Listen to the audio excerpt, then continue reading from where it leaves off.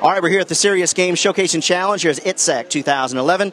Desmond, thanks for taking a second to talk to us all the way from University of Texas at Dallas. Hey, if you would, tell me a little bit about the game that you're showing off this year. Well, we've been developing the first-person cultural trainer at the University of Texas at Dallas. It's been a project that's been developed by the School of Arts and Technology. The project has been sponsored by TRADOC. We've been working with them for the past 3 or 4 years. It started with a prototype.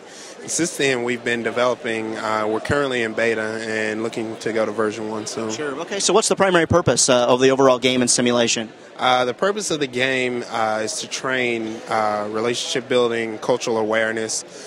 We also try to get at understanding nonverbal cues and body language. The idea being that a player can sit down, reinforce cultural norms before deployment, and by developing an understanding of cultural norms, develop relationships with non-combatant population in order to engage key leaders of their population and also gain access to critical pieces of information that they may not otherwise receive. So how many students have been involved so far in this project?